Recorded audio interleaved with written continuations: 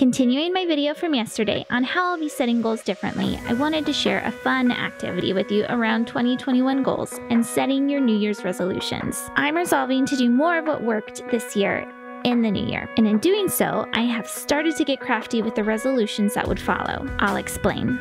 I recently watched a Robin Sharma video. He wrote the 5 a.m. Club, which has helped me get a hold of my morning routine. In the video, he was sharing how billionaires he works with set their goals by writing out how they want their life to look like in the future. Then, they color, using crayons, pictures of different aspects of their lives. He explains that great ideas don't come from the thinking and reasoning part of our brain, that we need to move by instinct, and by coloring or painting these images of what we want to see happen for ourselves, that we awaken the creative part of our brain, and in doing so, we awaken where ideas come from. Before I go on, I'd love to hear more about how you're planning your 2021. Tell me about your goal-setting plans in the comments. Are you planning on setting goals and New Year's resolutions before 2021, around the start of the new year, or just skipping it all together this year? Robin Sharma then talks more about reverse engineering, holding yourself accountable for how you spend your days, doing hard things, and rewarding yourself for the work you've done. I added the link to the video in the description of this video.